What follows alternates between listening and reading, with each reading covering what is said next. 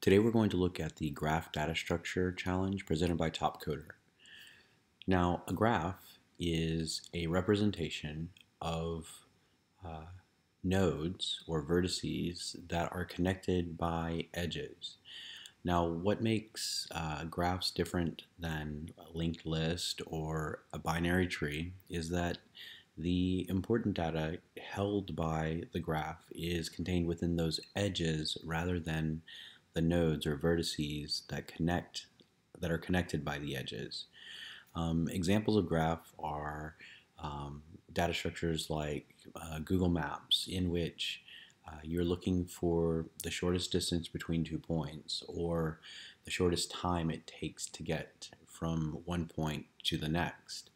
And as you can see, those points or those times or distances are the edge values that connect those 2 points.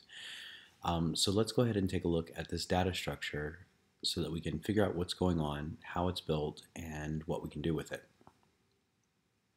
Okay, so the base of every data structure is built on its vertex or its vertices, and each of these vertices are a node, basically, that just hold a location in the graph.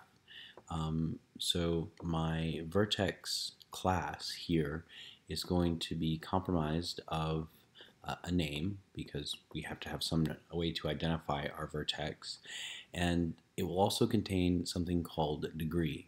Now, we'll get to degree a little bit later, but we're going to initialize each vertex at degree equals 0, and we'll talk about that in a little bit.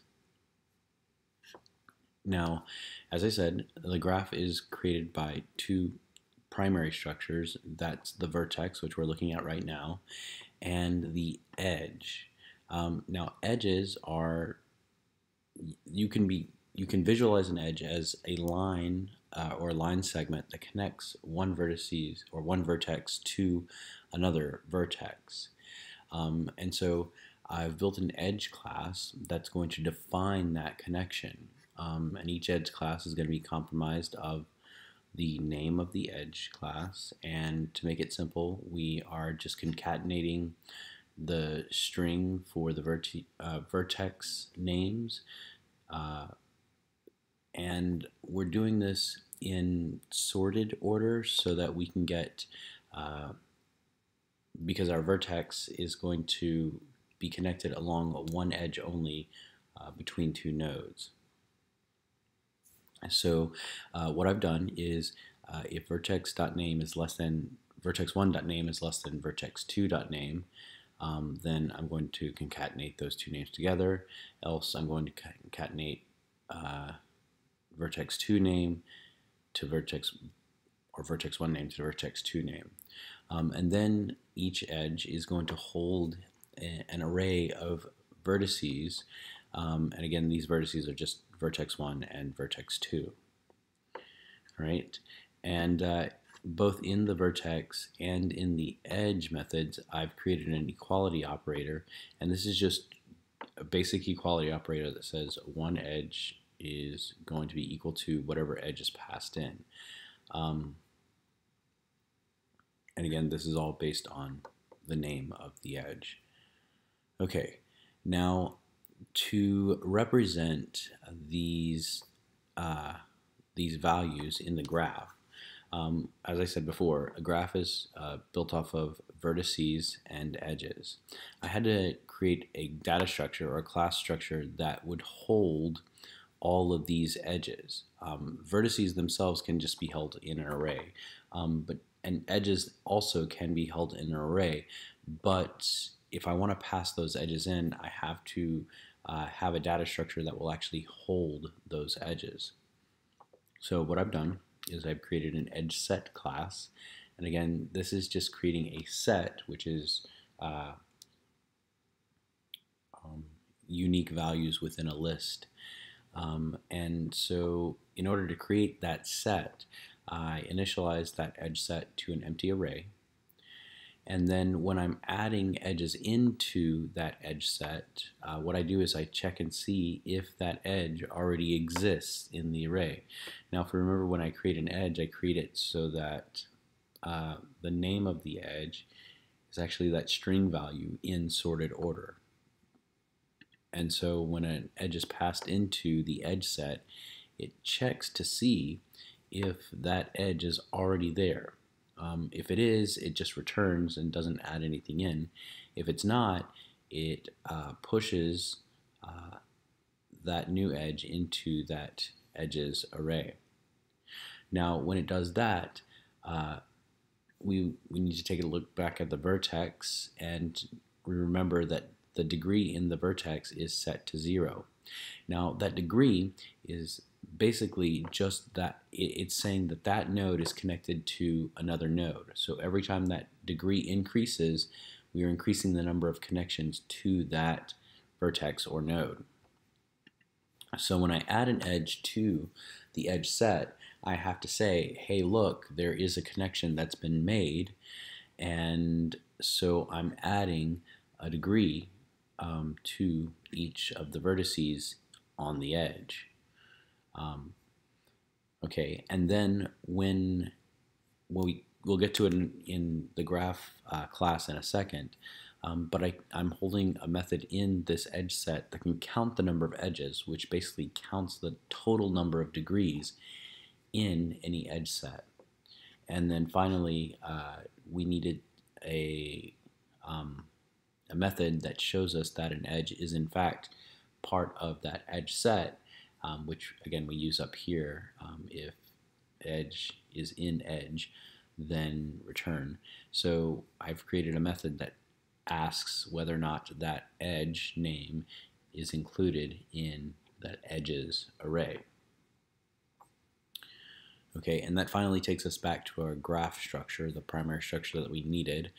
We have all of our base structures with the vertex, the edge, and the edge set. All right, so to create a graph, we have to pass in a series of vertices, an array of vertices, and an array of edges. We initialize it at the values, vertices, and edges. Then we need to test whether or not a vertex exists within the graph. And the way we do that is basically just we see if the array vertices includes the value or the name for V. Then again, we're testing, we have a method that tests whether or not an edge exists in the edges array. And this is very similar to the edge set test. Again, we're just testing to see whether or not that edge is actually there, and we're using the method edge in that edges set. Then the next method tests whether or not, or tests the adjacency of one vertex to another. Now, this is going to be very, very similar to the edge question mark method, except it's going to actually take in vertices as its parameters. We remember that an edge is built by connecting one vertex to another vertex, and here this is just a redundant method to say, hey, look, if I give you a series of vertices, did these vertices make an edge in the graph? And so what we do is we use the method edge question mark, and we pass in a new edge object that is created by the value at vertex 1 and the value at vertex 2. And if that edge exists, then those two vertices are adjacent to one another. Okay, and then the methods after this just tell us how many connections that we have in our graph. So the degree method will tell us the total connections for every vertex in the graph. And all it does is sum those methods by using the reduce method built into Ruby. The next method is min degree. So what this tells us is if we take a look at all of our vertices, is there any vertex in the graph that contains the fewest amount of connections? Now we're going to talk about this special graph that we're creating in a second when we run through the tests. But this special graph, there is no real min value. All the vertices have the same number of connections, so the min value and the max value will be the same. And again, that next method, max degree, tells us the maximum number of connections of any vertex in the graph. And to make these methods less repetitive, I've built in a helper method called getDegreeArray, and all this really does is it builds an array based on or injected with the values of each of the vertex degree values. So this allows me to quickly go over the array and get the minimum value and get the maximum value from that degree array. And it also allows me to sum that array in order to get the total number of degrees in the graph. Okay, so let's go ahead and take a look at the tests, and then we can talk more about what we're seeing the graph do. So we'll run the RSpec, and again this is bundle exec RSpec, and we're running that specific graph spec file. We go ahead and do that, and we can see that it runs 10 tests and has 0 failures, and those tests are described because I used format documentation. So it says should have adjacent vertices. Let's go ahead and take a look at what that means. So the graph should have adjacent vertices. So it should have one vertex connected to another, and it tests that by actually looking at adjacency by passing in a value or two values, vertex A and vertex B. Okay, so that's testing line 50 to 52. It should have adjacent vertices. It's going to pass, or using the adjacent method that we built into the graph here, it's going to pass in two vertex values, and these are values set at a new vertex, so value A and value B. And it's going to test whether or not those vertices are, one, in the graph, and two, do those vertices make an edge in the graph. And if it does, it will return the value true. Then the next test is should not have adjacent vertices. And again, this is the same thing, sort of, except it passes in a vertex that doesn't exist in our current graph. In such case, there will not be an edge created with those two vertices, so it should return that false value. This should have degree. Basically, this is just checking to see how many connections are made in the graph. And this test tells us that it should say, or there should be 56 total connections, which if we take a node, and a node cannot repeat itself while we're building the graph, so it can't connect to itself. So we're not building any loops in this graph. We're only building edges from one vertex to a different vertex. So if there are 8 values that are passed in, if we see how the vertices are built, they're built off the letters A through H, so 8 possible vertices. And so if we calculate how many those should be, we'll see that that every vertex will only connect to 7 other vertices, and so 8 times 7 is 56. Should have min degree. Now, again, this test talks about a very specific type of graph.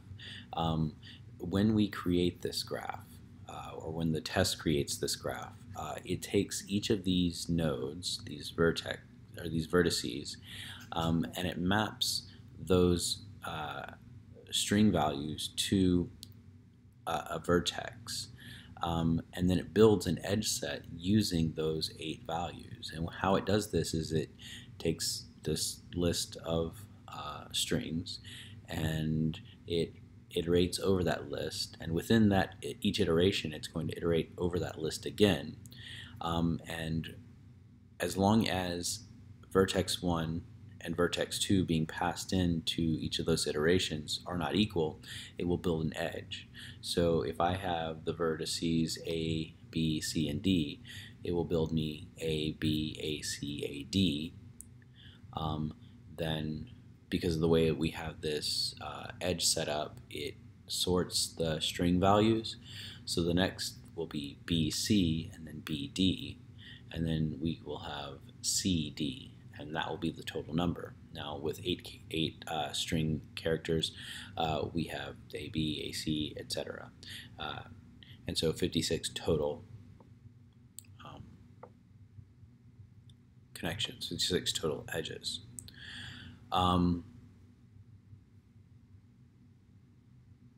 Okay, so that's how we're calculating that 56 there.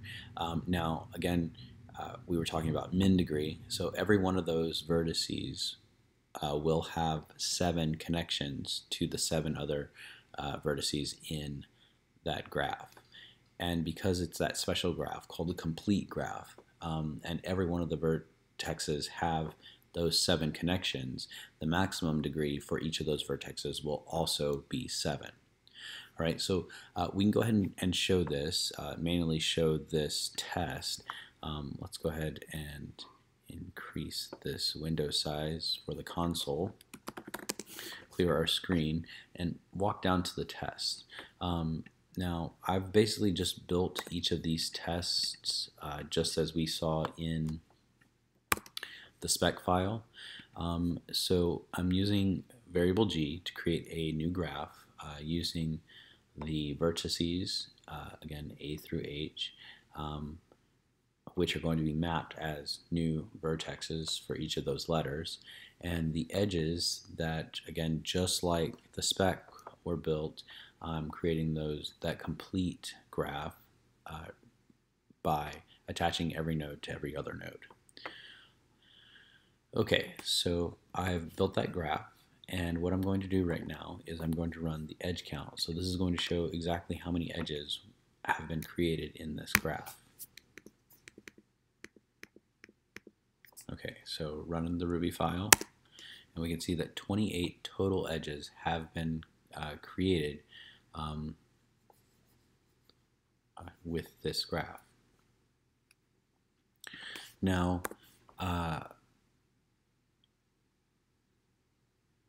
the next test creates a new vertex, or tests whether or not a vertex exists within that graph. And so we're passing in vertex at the name A, and we're testing to see by using the vertex method if I create a new vertex with the value name A, if that vertex already exists in the graph. And this should return true in this instance. Oops. And so we can see that contains vertex A is true. The next test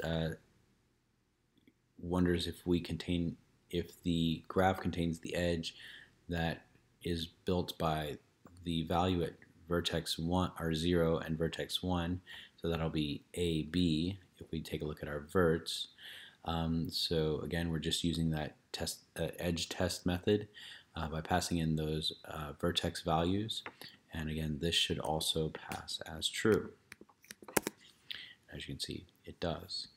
The next test does not contain a vertex with this string value A, B, C, D within the graph. So if we take a look, if we're creating the vertices just like the test did, we won't get a concatenated vertex A, B, C, D. They'll only have one character each in their vertex names. So if we run this, it should come up false, and it does. The next tests whether or not a vertex or the graph contains a loop. Now, a loop is a special edge. It connects the vertex to itself, so you can imagine that loop being created in that vertex. So we should not have an edge that's called AA. And if we remember how it's set up, it only creates an edge if vertex 1 and vertex 2 are not equal. All right, so we run this test. This should be false again because we don't create any loops in our graph, and it is false. Now, again, adjacent vertices, we talked about this a second ago. The adjacency test is testing whether or not an edge has been made using these two vertex values. So we'll save that and run it. As you can see, contains adjacent vertices A and B is in fact true. Now it's testing whether or not the adjacent vertices do not exist. So again, we're passing in vertex name A and vertex name AA, and we will find that vertex AA is not actually a vertex that's being created here, so it should not exist. So we should return false here. And the adjacency of these vertices do not exist, so it is false. The next are the total number of connections in the graph. I remember this is just the sum of all the degrees of every vertex. Now this has a special, well, anyway, so again, every node or every vertex has a degree number. Those numbers will be added together or summed together to get the total number of connections. And if there are 8 nodes and each are connected to 7 other nodes, we should get a value of 56 when we return it. And we get a value of 56. Then again, we talked about this being a complete graph. The complete graph means that every vertex is connected to every other vertex in the graph itself. So if there are 8 total vertices and every vertex is connected to the 7 other nodes, the minimum degree value for any vertex will be 7, and the maximum degree value for any vertex will also be 7. So save this, and we'll run this file one more time. As we can see, min number of connections per vertex is 7, max number of connections per vertex is also 7. Okay, so we've tested all the methods that have been built into the RSpec. We've shown that the graph works. It's created correctly. It creates edges from the vertices that are passed in. It builds an edge set that just contains each of those edges as they're created, and then passes both the vertices and the edge set into the graph to build up that graph. We've tested degree values for each of the vertex. We've tested adjacency between 2 vertices. We've tested whether or not edges exist in a graph, and that pretty much covers everything that we've seen. All right, if you have any questions, please post them in the forum. I will answer them as soon as I possibly can. All right, that completes it.